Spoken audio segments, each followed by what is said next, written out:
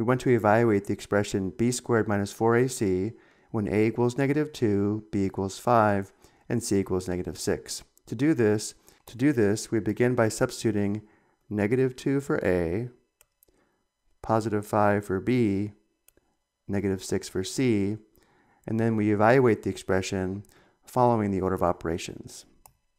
So beginning with the original expression b squared minus 4ac, let's perform the substitution. B squared is equal to 5 squared, and then we have minus 4 times a times c, which gives us minus 4 times a, which is -2, times c, which is -6. And now we evaluate the expression following the order of operations.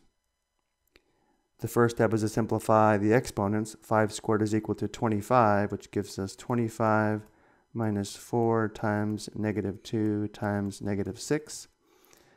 The next step is to multiply. 4 times -2 times -6 is equal to positive 48, giving us 25 minus 48. And 25 minus 48 is equal to -23. Remember, if we need to, -25 minus 48 is equivalent to 25 plus -48, giving us the same result of -23.